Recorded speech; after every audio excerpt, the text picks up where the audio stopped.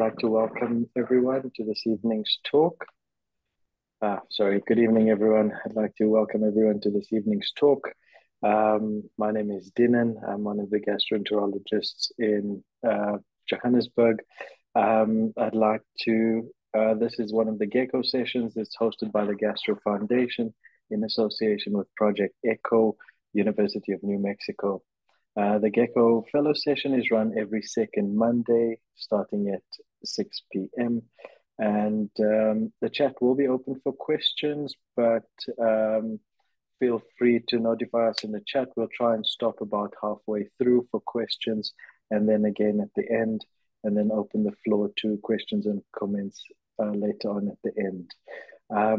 I'd like to welcome Dr. Rahm, who is one of the fellows at the Universitas Hospital, and he'll be chatting to us about hepatocellular carcinoma this evening. Thank you, Rahm. Okay, good evening.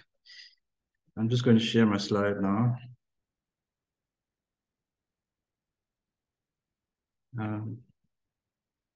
Got it. Okay. Okay, so we're talking about hepatocellular carcinoma. Okay, so most of the literature that regarding epidemiology is from Western literature, and we can gather that it's the most common primary malignant tumor of the liver, fifth most common in men, and the eighth most common in women. In sub-Saharan Africa, we have the problem with it being underreported and underdiagnosed. So the data that we see is not accurate. However, there has been a worldwide increase in incidence, and it does occur more in males, with 3.7 males to 1 female. And if you were to look at the new cases alone, there's 854,000 per annum of just new cases and 810,000 deaths per annum relating to HCC. When you look at the etiology, basically it's anything that would cause chronic liver disease. So your chronic viral hepatitis B. So 25% of all the carriers develop HCC. And in hepatitis B accounts for 80% of the HCC diagnosed in Asia and Africa. So if a person is diagnosed as a carrier of hepatitis B virus, they then face a 100 times increase in their lifetime risk to acquire HCC. Other factors that make patients higher risk would be if they have a high hepatitis B viral load, if the E antigen is positive and genotype C was associated more with HCC, right? We also know that HCV, hepatitis C virus, has also been associated with HCC. And then once again, cirrhosis from any cause would be a risk factor for HCC as well. Metabolic associated fatty liver disease, chronic alcohol abuse, hemochromatosis, alpha-1 antitrypsin deficiency, and Wilson's disease. It's also important to note that there also is a risk for patients who have non-cirrhotic livers. They also are at risk for hepatocellular carcinoma. So it's not only in patients who have cirrhosis, you can also get it in a structurally normal liver as well. Once again, risk factors, the viral infections, cirrhosis, and NAFLD are your major risk factors. And then you get your other conditions that can lead to cirrhosis over a long, which is your metabolic conditions, and then your inherited conditions, ataxia, telangiectasia, and hypercitrullinemia. Then we have your risk factors like smoking, most other malignancies as well. Diabetes could be related to the increase in the incidence of NAFLD. And then we have exposure to aflatoxins as well, typically found in grains. And that's more popular in the Asian population, and then Asia and Africa, and then the oral contraceptives as well. Okay, so hepatitis B virus specifically has direct and indirect mechanisms that lead to hepatocellular carcinoma. 90% of all the patients with HCC have the HBV integrated into their DNA, and it's at random sites of cellular integration. So these cellular genes then get activated due to the viral integration, and that causes a disorder in the cell replication, and that also has changes that leads to the cellular DNA changes of the inherent DNA of the cell after the viral insertion. So what actually happens is during transcription, these viral genes are then activated due to these new HBV encoded proteins. One of them in particular is the X protein. And then that leads to the propagation of this malignant pathway. Also, you get activation of the JAK-STAT pathway. And then due to the viral integration, there's also disruption in DNA repair and apoptosis as well. So there has been a direct link with HBV viral load and the risk of HCC. So the higher the viral load, the higher the HCC risk of more DNA insertion and more damage on a DNA level. You get the indirect mechanisms, which is more due to the chronic neuroinflammatory disease, which is generally your cirrhotic process that ensues. So the increased hepatocyte turnover rates, necrosis and degeneration. And with that, you then get distortion of your architecture due to the cirrhosis. And then that also contributes to loss of control of the hepatocyte growth once that architecture is changed or damaged. And then the inflammation itself then leads to reactive oxygen species, which also is pro-malignant. And then the REVEAL study showed that genotype C found in Taiwan and F in Alaska are more associated with hepatocellular carcinoma. If you look at hepatocellular carcinoma and hepatitis C virus, there's 71 million people in the world with chronic hepatocellular carcinoma. And all of these patients with HCV that develop hepatocellular carcinoma, they do have cirrhotic livers or chronic hepatitis. So hepatitis C has been found to be directly carcinogenic. It does not integrate into the genome like hepatitis B. And if 5% of patients with hepatocellular carcinoma have a 5-year cumulative risk, a 5-year 5% risk, and a 7% 5-year risk if they have cirrhosis. Now with DAA treatment and that induces SVR, it's been found to regress fibrosis, and when the fibrosis regresses, the risk of HCC has also been found to reduce. So even if a patient is found to be in SVR after DAA treatment, they still can be at risk of HCC if the patient is already cirrhotic from the previous liver insult. So cirrhosis and hepatocellular carcinoma. So it's found to be a global trend that hepatocellular carcinoma occurs in 1.3 per 100 patient years in any patient that has cirrhosis from any etiology. And if you factor in the specific etiology of hepatitis C virus, it raises that number to 3.7 to 100 per patient years. And in hepatitis B, 2 is to 100 patient years. And in alcohol, it's 1 to 100 patient years. If you look at HCC and aflatoxin, it's derived from the Aspergillus fungus in Africa and Asia. And the mechanism is that it's believed to inactivate the third base of codon 243 of the TP53, tumor suppressor gene. If you look at the other factors, hemochromatosis, we know excess iron is carcinogenic. Wilson's disease is excess copper, alpha-1 antitrypsin deficiency. And then we get the hereditary tyrannocemia, type 1 glycogen storage disease. So these are just the other factors that have been associated with HCC as well.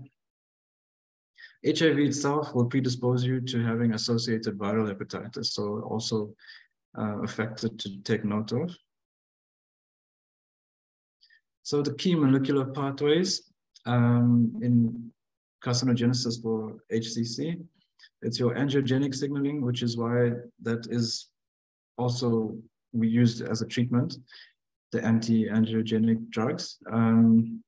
So you get your epigenetic promoter methylation and histone acetylation, your growth factor, tyrosine kinase mediated, and then your JAK-STAT signaling, and then your mTOR AKT pathways, your P53 ubiquitin, and your WNT beta-catenins. This is just the molecular pathways. So now if you move more clinically, your typical symptoms, if you start getting these symptoms of weight loss, change in general condition, and abdominal pain, usually means you may have an advanced tumor by that point. So in the setting of cirrhosis, what would typically be a small liver may then become enlarged, nodular, and irregular, which can then point one to the carcinoma development. If the patient already has ascites, one should suspect peritoneal and local invasion of nearer biovascular structures. So here we have symptoms by frequency. Abdominal pain, the most popular, weight loss, weakness, abdominal swelling, non-specific symptoms. Jaundice, you can see, is actually quite low compared to the others. But in signs, you get hepatomegaly, ascites, fever, splenomegaly, wasting, jaundice, and a bruit. Other important signs is the paraneoplastic signs. The typical ones you may find is carcinoid syndrome, hypercalcemia, hypertension, hypertrophic osteoarthropathy, hypoglycemia, neuropathy, osteoporosis, polycythemia, polymyositis, porphyria, sexual changes like loss of libido, gynecomastia, and feminization, thyrotoxicosis, thrombophlebitis, migraines, and the watery diarrhea syndrome. Of note, the paraneoplastic hypoglycemia has two types. We get the type A, which is related to glycopenia, that is just due to excessive hepatic infiltration by the tumor, resulting in a lack of stores. And then you get the type B, which is due to pre-insulin-like growth factor 2 production by the hepatocyte. So that's more of a hormonal process. So type A would usually signify, a large tumor burden, and type B is more hormonal paraneoplastic type syndrome. So other paraneoplastic features, polycythemia is due to the production of the erythropoietin factors. The hypocalcemia due to parathyroid-related peptide. And the particular skin finding is called pityriasis rotunda, which looks with these circumscribed lesions with hyperpigmentation. So they're like around disc-type lesions with hyperpigmentation. So when you diagnose an HCC, the gold standard is histology. Imaging is also very sensitive, particularly the triple phase, otherwise known as the dynamic CT. One can use tumor markers. Alpha fetoprotein more than 400 is usually very suggestive of the diagnosis. And then once you start getting levels above 1,000, the outcome for transplant is actually poor, or they have been associated with poorer outcomes. One must remember other causes for raised alpha-fetoprotein, which will be your germ cell tumors, testicular tumors, pregnancy, other endoderm tumors, and then a liver that's regenerating after acute liver failure. However, if you see a rising trend of alpha-fetoprotein progressively over a period of months, it's more suggestive that the patient has developed a hepatocellular carcinoma. Imaging, ultrasound, the issue is that it's very sensitive to pick up a mass, but then it cannot distinguish that mass from a benign cause of a mass.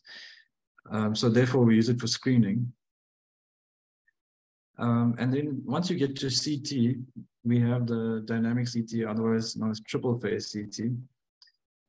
So this looks at the hepatic blood flow supply from the portal vein. And during neoangiogenesis, the blood flow to the tumor then shifts from the portal phase to an arterial phase. So we'll see this on the images just now. So you get arterial hypoenhancement in the arterial phase, which is characteristic of this triple phase pattern, and then hypoenhancement in the venous and the delayed phase. So if the lesion is more than 2 centimeters and it has this particular pattern, its sensitivity is almost 100%. And there's the LIRADS radiology system, which this is a part of. So if one sees a differential for a nodule seen on a CT scan, one can think of a dysplastic nodule, an arterial portal shunt, an atypical hemangioma, a hepatocellular carcinoma, intrahepatic cholangiocarcinoma, confluent fibrosis, and aberrant venous drainage. So one must remember only hepatocellular carcinoma and cholangiocarcinoma would grow over time. So if you had to do serial imaging, the others would remain the same. So if a lesion is less than 1 centimeter and it does not have that typical triple phase washout pattern, it can be imaged serially. However, if a lesion is more than 1 centimeter, it should be biopsied at the time of diagnosis. Okay, so so here we see the on a CT. So here in the portal venous phase, you hardly see any mass here at all. And if you look in the delayed phase, you can see that there is some enhancement of this mass where the black arrow is pointing. And then if one looks at the arterial phase on the bottom left, it's cut off. One can see that there is take up within this lesion on the liver as well. You can see the arterial enhancement pattern there. And then once again on a delayed phase, you can see this hypodensity, which shows its contrast has now left this area earlier than the rest of the liver. So this is the typical pattern that one would see on CT.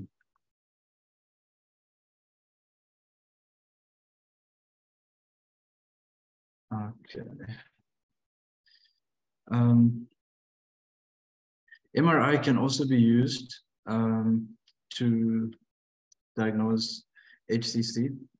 One needs to use gadolinium as well. So one needs to keep into account the patient's renal function as well before that's used. The sensitivity is very similar to that of CT, so it can be used. And the findings, particularly for MRI, is that you have hyperintensity on T2, which is specific for HCC, and also a hyperintensity on diffusion-weighted imaging, and then a lack of enhancement using gadoxetic acid. Also, there is a LIRAD staging for liver disease for MRI as well, stages 1 to 5. and 1 being least probable for HCC and 5 being very. So this is the MRI showing this hyperintensity on your top left in T2. And then you can see the differences in MRI between the arterial, venous, and the delayed phases. Okay, so there's also other imaging that we can do, which is your PET-CT scan. It's less sensitive than CT and MRI, and the FDG PET can only detect approximately 40% of HCC. However, its usefulness is in detecting bone metastases once a patient has been already diagnosed. We also can use hepatic angiography, which is also useful when directing catheter-directed therapy for chemoradial or bland embolization, and also for administering local chemotherapy. Laparoscopic diagnosis can be made for detecting peritoneal and extrahepatic metastases. And the advantage is that one can perform a liver biopsy of a mass under direct vision with laparoscopy. Okay, so if you move on to histology, histological diagnosis is based on the International Consensus Panel, which includes these various immunostaining for these GPC3, HSP70, glutamine synthase, BIRC5 to distinguish the grade of the tumor. All right. So if we wanted to look at it grossly, there's 3 main subtypes. There's the nodular subtype, which is the most common subtype, and it coexists with cirrhosis. It's characterized by round and irregular nodules seen on histology. Then you get the massive subtype, which is a large circumscribed mass that's more prone to rupture and necrosis, and it's found in the younger patients who do not have cirrhosis. And then you get your diffusely infiltrating subtype, which extends into adjacent structures like your portal vein. If you have a well-differentiated tumor, then you would see a lot of bile production on your histological slides. So that's also a sign of differentiation.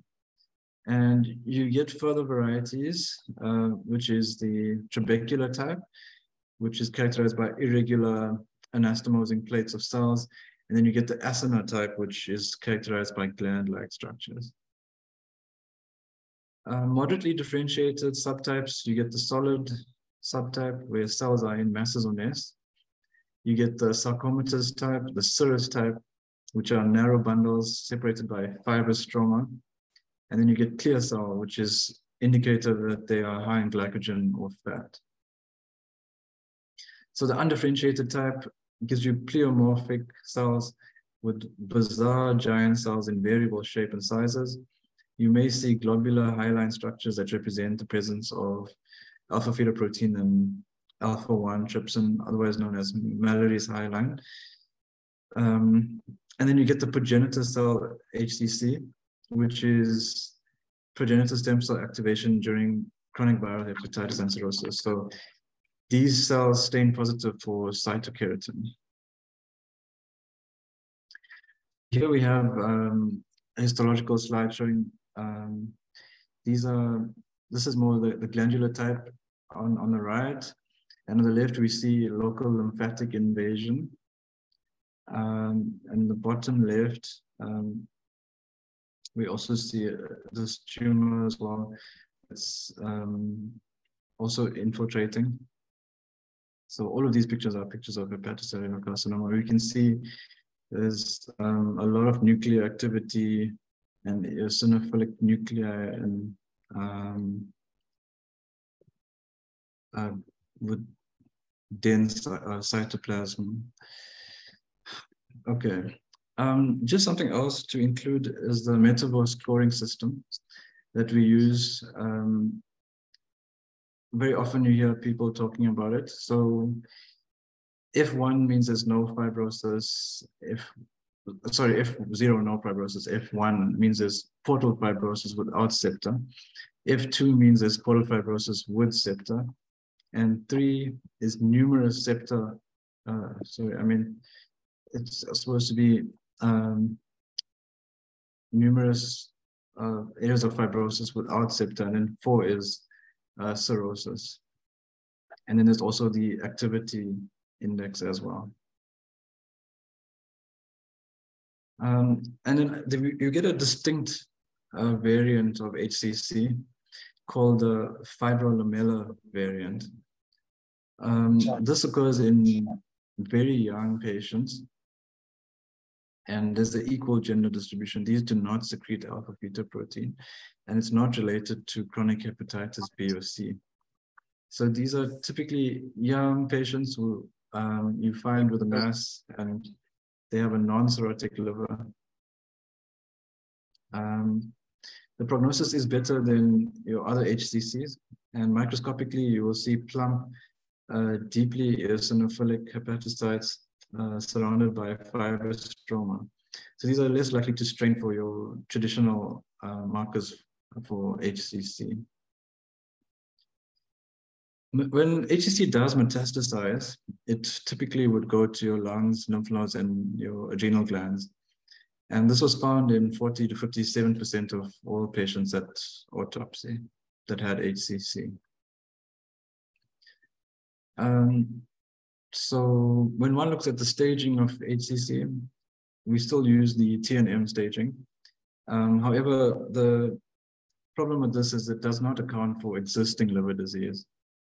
There are many staging systems that have been proposed. However, it was found that the Barcelona Clinic liver cancer staging system had the best independent predictive power for survival. Therefore, this is the staging we use. Dr. Dinen, would you like to make any comments so far? Actually, I just want to chat to the audience and see if we've got any comments or questions from the audience so far before we move on. We're about halfway through. Yeah. Guys, please feel free to unmute yourself and ask a question or comment.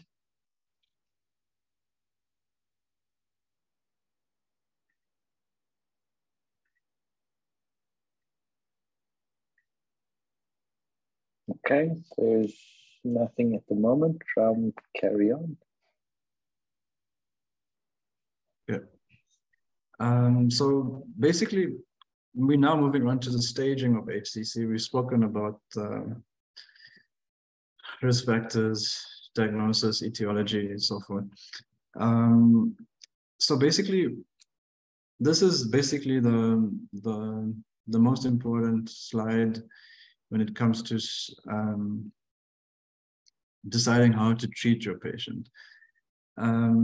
So it all goes down back. So once you use your imaging, you need your imaging to then decide at what stage your patient is in. So then if your patient is on, if you find your patient has a single nodule and they have good liver function, then you would then opt for a liver transplant upfront. And then if the patient is a candidate for liver transplant, that would be your first choice, first treatment option. So essentially, it's important to have your imaging and your histological diagnosis in order so that you can then work through this treatment algorithm here. So we'll come back to this shortly. So I've just broken it down into more digestible. Yeah, sure. Yeah. You can go ahead. Just pause on the slide for a second, just to get all of the fellows aware that this is one of the most important slides when it comes to HCC. And it's worthy spending some time with. I know you're going to go through it in a second, but there's a few basics we need on the patients that we evaluate. Yes, it is size. The question with regards to biopsying the tumor, the jury's out. Some units, some transplant units overseas require it, and some are much against it due to the theoretical spread or theoretical risk of seeding the tumor during the biopsy procedure. So they opt that if you have good evidence for it on an good imaging study, such as a triple phase CT or MRI level with Primavist plus a significant alpha fetoprotein, then you may not need the biopsy. But important things to note is size, performance status, background liver function, and presence or absence of metastases. And yep, go ahead. Let's go into the different aspects. All right. Yeah, so so once again, as you mentioned, so you're looking at your size of tumor less than 2 centimeters. If the liver function is preserved with normal portal pictures and a normal bilirubin, in other words, no signs of chronic liver disease, with a single mass, one could then opt for a resection. If you have signs of intrinsic liver disease, then you would opt more towards a transplant. If you find in the early stage, if the patient cannot have a transplant for whatever reason, then one would then look towards ablation therapy. So if you move on to the next stage, which would be an early stage A patient can have up to 3 nodules, as long as all of them are less than 3 centimeters. And once again, preserve liver function with normal portal pressures and bilirubin. This patient would also be a candidate for resection. And in the presence of liver disease, one would then opt more towards transplant. So if you find a patient has liver disease and comorbid disease as well, the comorbid disease would then preclude the patient from a transplant. Then one would then look towards ablation therapy. If you move on to the further stages, intermediate stage B, this is your multinodular liver with preserved liver function. Here you can, so by virtue of it being multinodular, primary resection would not be possible. So one would then look towards transplant. We will come to the extended criteria shortly. So if the criteria are met, then you could consider a transplant. And this is where you can consider transarterial chemoablation, chemoembolization for downstaging. And then one could then consider a liver transplant. Stage C, once the patient develops portal invasion with extrahepatic spread and preserved liver function, one would then consider systemic therapies, which would be your drug therapies, like atezolizumab and bevacizumab. So these are your anti-angiogenic drugs that we mentioned earlier. And then it includes your sorafenib and lenvatinib. And once you reach the terminal stage, that would be your best supportive care, which means palliative therapy. So that was just a breakdown of this flow chart. So you can see, once again, so here's your terminal stage, best supportive care on your far right-hand side. And then your advanced stage, which is stage C, where patients are then allowed systemic treatments. And then if you go back to stage B, your multinodular liver, once again, preserve liver function and good performance status. These are your patients who would be candidates for your transplant if they meet the extended criteria. And then TACE if possible. And then if they have diffuse bilobar extensive involvement, then you would consider systemic therapy.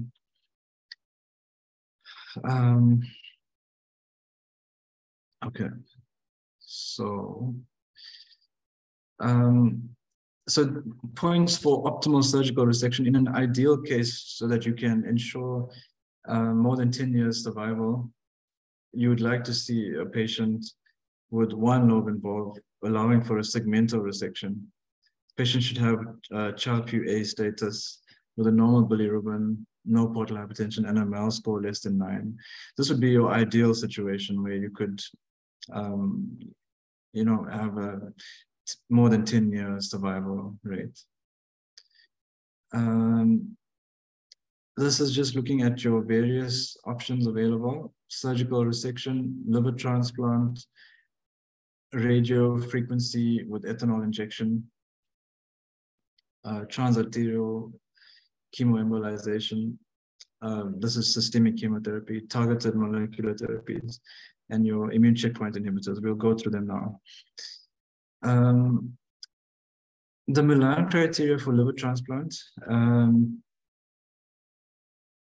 So you're looking for a single tumor less than 5 centimeters, or if there's 2 to 3 lesions, each less than 3 centimeters, with no portal or vascular invasion and no extrahepatic metastases. Also, if a patient, this is now the extended criteria where the UCSF criteria downstaging protocol shows that 83.8% of these patients had survived at 5 years. So this criteria is where you have no vascular invasion found on imaging. You have one lesion that might be more than 5 centimeters but less than 8 centimeters, or if there's 2 or 3 lesions, none of them are more than 5 centimeters, but if you had to add the total tumor diameter of all of the lesions, they're less than 8 centimeters.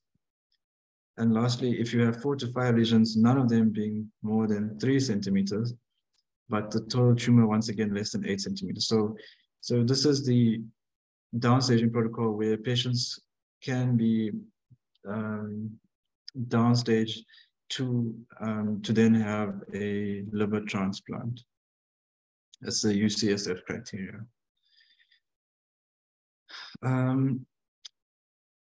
So when you actually look at the transplant, the first line would be ideally you'd like the patient to fall within the Milan criteria.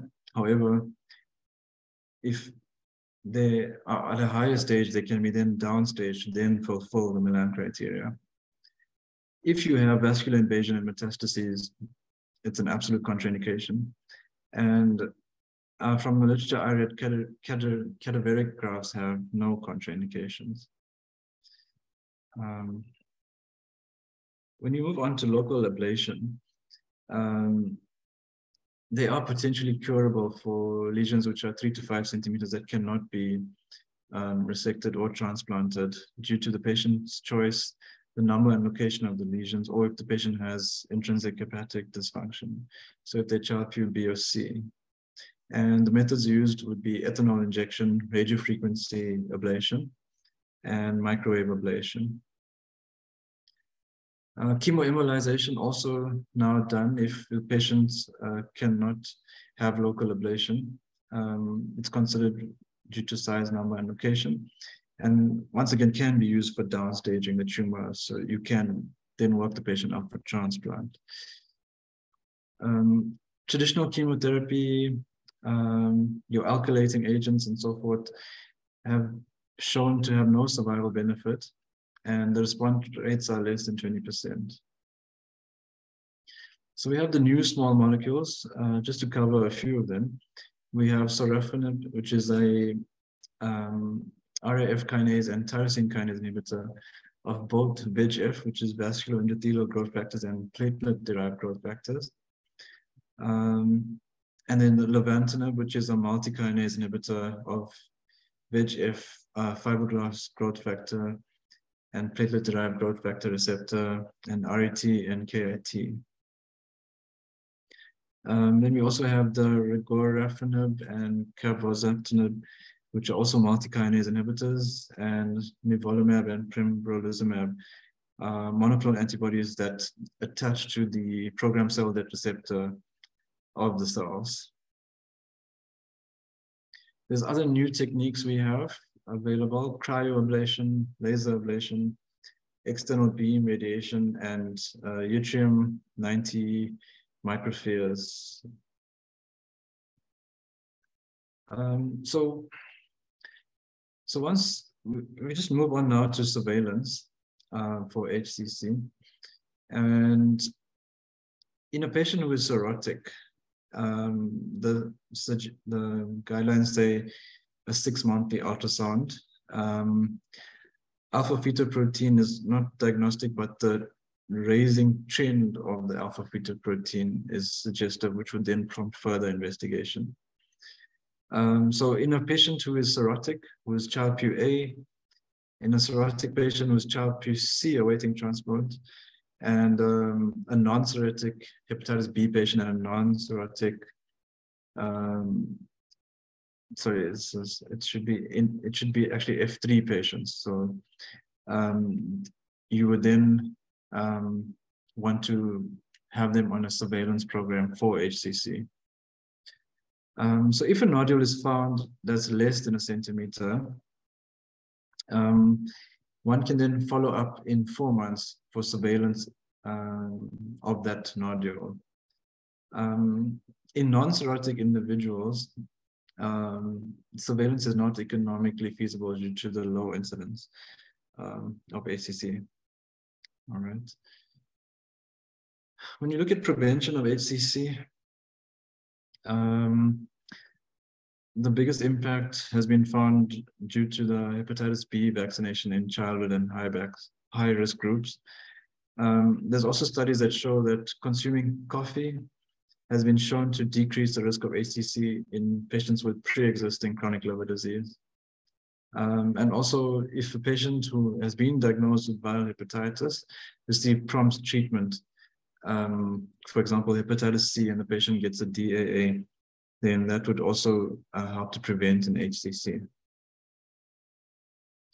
So when it comes to palliation for patients with HCC, we can still use paracetamol up to 3 grams per day. One would like to avoid NSAIDs. If the patient has bone metastases and intractable pain, radiation has been shown to be effective. Benzodiazepines, due to the inherent liver metabolization of the drug, can be an issue, so one should use with extreme caution, and if using it, just a very much lower dose. Psychology as well, and end-of-life planning for the patient. Other tumors for another day to discuss would be your intrahepatic cholangiocarcinomas, your hepatoblastomas, angiosarcomas, and epithelial hemangiopericytoma, and hepatic metastases from other tumors. These are my references, and you're welcome to take any questions. Thank you for your presentation, Rahm. That was awesome. It's a good overview of the HCC topic. Let's start off by just addressing a couple of questions in the chat. Sorry, Barbara, I hope I'm saying your surname correctly, Dr. Natukunda. Question 2 that you've asked. So question 1, just for everyone to be aware, was kind of comment on the familial risk of HCC.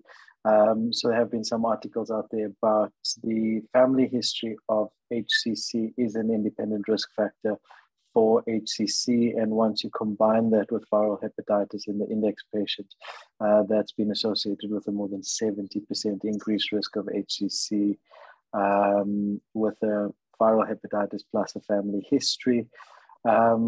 Question 2 was kindly comment on which patients must have a biopsy and which patients can have a HCC diagnosis based on imaging only. So it's actually a combination. So the first thing to consider is the size of the lesion. So if you look at AASLD, they talk about lesions less than a centimeter, 1 to 2 centimeters, or larger than 2 centimeters. So in your less than 1 centimeter, the general advice is against the biopsy because it's too small and you may not get a adequate sample thereof. Remember, you're always looking at this in conjunction with the enhancement features on a good triple phase CT or MRI level with Primavist, and you're welcome to do the other test if the first test wasn't that clear. So that means do an MRI Primavist after a triple phase CT or the vice versa. So for lesions less than a centimeter, not generally recommended to biopsy, just from a sampling point. 1 to 2 centimeters with a suggestive LIRAD score on your imaging, and non-specific alpha fetal where it's slightly elevated but not above your 400 or couple of hundred cutoff, is generally the role for when we may want the biopsy to prove the diagnosis. But our center at Donald Gordon, particularly or very much against liver biopsies in these patients who may actually be transplant candidates. Once you're falling out of the potential transplant criteria and you're confirming a diagnosis for either chemotherapy, especially in the private sector, but also to an extent in the public sector, where you need to motivate for extensive or harmful therapies with regards to the chemo and the small molecules thereafter, there may be a role for biopsy confirmation of the tumor in those cases. I hope that answers your question, Dr. Natukunda. Yes, it does. And then question 3. From what I've read, and I'd get the senior hepatologist on the group to correct me if I'm wrong, single large liver lesions from the studies done on transplant. The reason they have specific cutoffs of the 5 and 6.5 centimeters, and there's different groups around the world that try to push the boundaries on transplant. What they noticed basically is the larger the tumor, the more likely the risk is of microvascular invasion and spread. And therefore the limits on size are actually, so usually by the time you are past 6, 7, 8 centimeters in size, there's usually going to be some form of micrometastases and usually some form of vascular invasion. And I'm extrapolating for that, and therefore those larger tumors, especially a 15 centimeter tumor in your question, which is probably the size of a normal liver, is definitely going to have some level of metastases or vascular invasion. So those larger tumors, if they are early Child-Pugh status, no other the stuff, we would still try and offer them local regional therapy before systemic therapy if they do have a good performance status and relatively preserved liver function.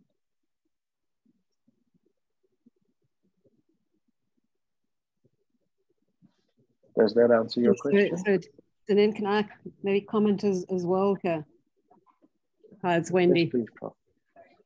So, I mean, absolutely agree. I mean, I think where we sometimes use tests to see whether we can downstage and make somebody transplantable, if they're sort of 9 centimeters, sort of just above that extended criteria of 8 centimeters. But once they're above 10, you can buy time for them with tests, but I think they're not going to be transplantable. But we certainly have managed to downstage with tests. And really, just to agree with you, our imaging now with triple phase CT scan, MRI, Galledium, and Primavist, really one can tend to make the diagnosis on imaging now, and one doesn't have to rely on histology. I think where histology potentially might come into play is as you say, if one's considering the chemotherapeutic agents and access to that. But our imaging is really very sophisticated now, and one can usually make the diagnosis. Thanks. So, Prof, I understand you guys at UCT are starting some studies with regards to the HCC cohorts, and we may be able to further define these HCCs in the future. Yeah, absolutely. So, I mean, if you look at the histology, I mean, if you look at those who have a very high alpha fetoprotein, you know, those are poorly differentiated and they're more likely to be metastasizing than those that have a low alpha fetoprotein. And I think the interesting thing that's come up with Sanju's collection of patients with HCC and some of them with hepatitis B, where some of them actually very surprisingly have quite low alpha fetoproteins. So as we know, usually we expect to have a very high alpha fetoprotein hepatitis B. And certainly there, I think liver biopsies are potentially going to show us the tumor biology and give us some insight on how best to manage these patients. Yeah, that's one that I've never fully wrapped my head around. We've seen a few very poorly differentiated HCCs, very angry tumors with very low alpha fetoproteins. And Prof. Hale kind of attributes it to the fact that they are very dysplastic cells and therefore they're not resembling normal liver tissue and releasing the alpha fetoprotein.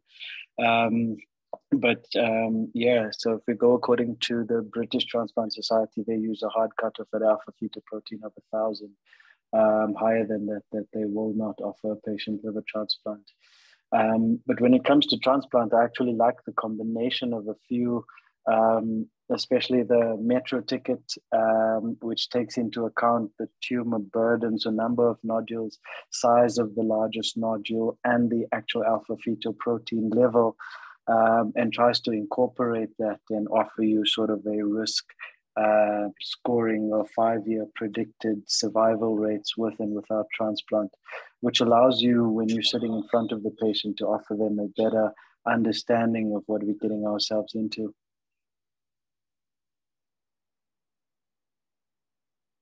Dinen? Hello? Hi, sorry, I'm on my phone. Hi. I can't see where I raised my hand, so apologies. Yeah,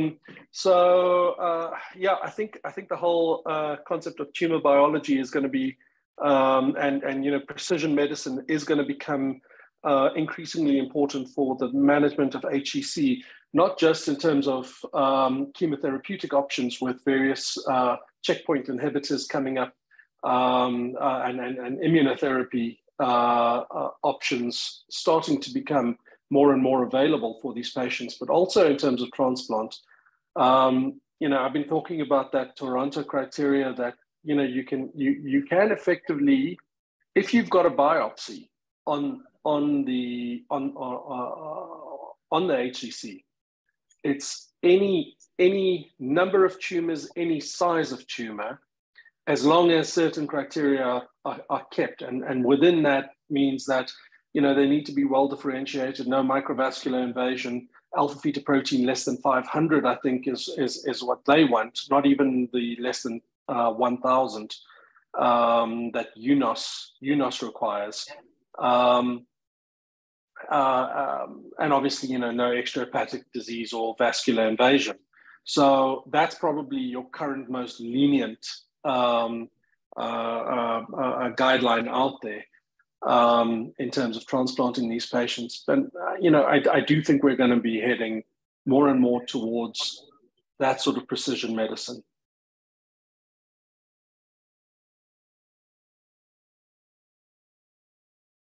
I think just to raise about TACE, I mean, I think we have to be realistic. Many of our patients are presenting with multifocal HCC with large lesions, within a number of satellite lesions, and are not going to be, you know, they're not going to meet criteria for transplantation.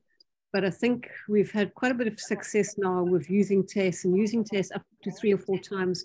So shrinking that big tumor, bringing, and particularly if they've had a good response to the alpha fetoprotein dropping by 50%, we've actually done in quite a few patients now up to 3 to 4 TACEs. And we've actually gained almost 2.5 years in many of these patients. So I think we need to not be too nihilistic, because I think TACE is something that we can offer. Thanks, Prof. And just a note for the fellows, just to echo one of the comments made in the box by Dr. Gogela. The problem with HCC that we find is that we always pick it up too late. And it is therefore very important that all of our cirrhotics, patients with viral hep with proven F3 fibrosis and above, get enrolled into these HCC surveillance programs. That is the way we will pick up tumors early at a point where there's more that we could do about it potentially.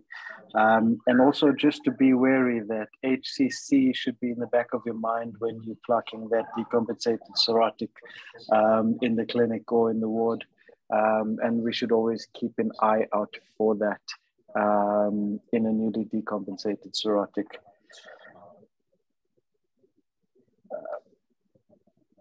Do we have any other questions, guys?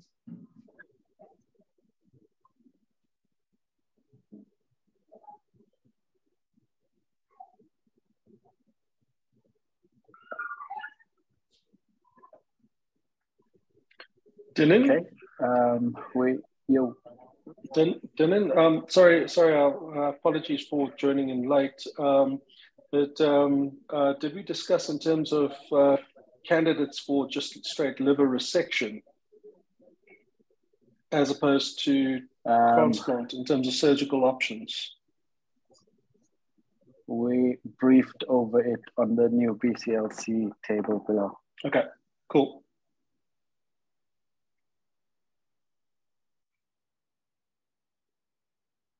Do we have, I see we have some surgeons in the audience. Do we have any specific surgical related issues with regards to HCC?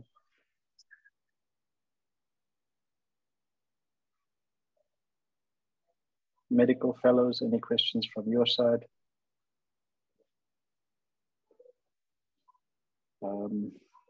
If not, it's Dinen, oh. Sorry, Dinen, Right. quick last question. I was wondering, at the Donald Gordon, how many transplants do you do for HCC per annum? So I guess I'm trying to get a gauge of that compared to, say, for other indications, you know, like PSC or whatever. Most times we're getting them too late.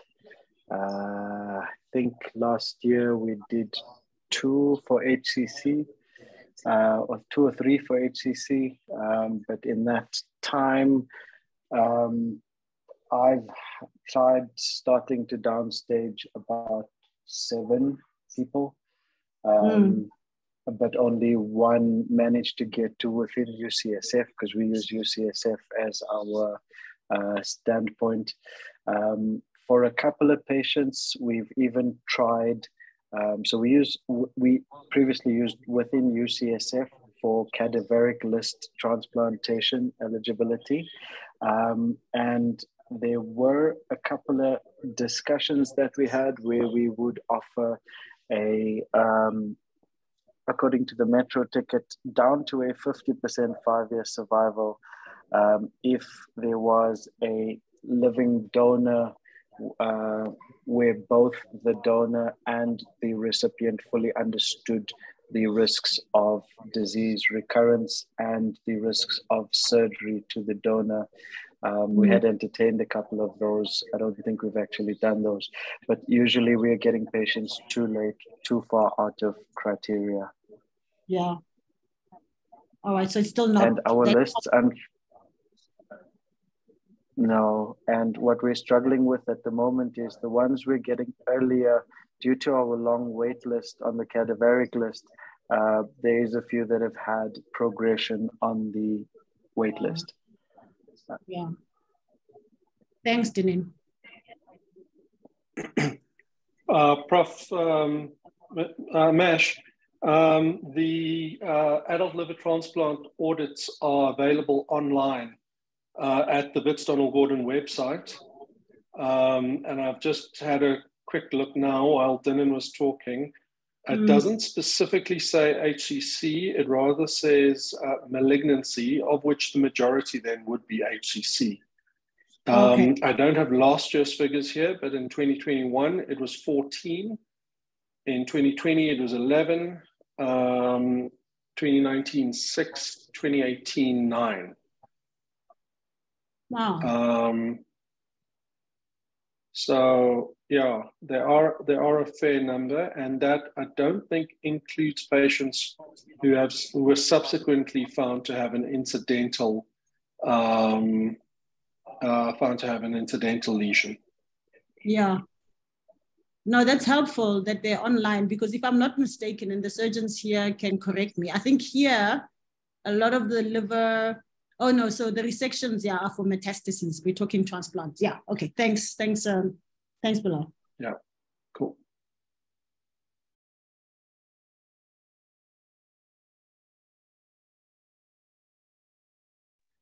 Okay, guys, it's 7:02. I think we can bring the meeting to close if there isn't any other comments or questions. I'd like to thank our presenter, Dr. Makan. I'd also like to thank ECHO New Mexico and the ECHO India team for the support. Note the recordings will be available on the Gastro Foundation website. And I'd like to thank the Gastro Foundation for making this teachings available and having all of the big professors from all around the country available for us to have a chat and learn from. Next week's, the next presentation will be on the 13th of March, 2023. Topic is autoimmune liver disease. It will be presented by Dr. Elizabeth Gatley, and the chairman will be Dr. Kogela. And with that, I'd like to thank everybody for joining and have a good evening. Thank you, guys. Thank you.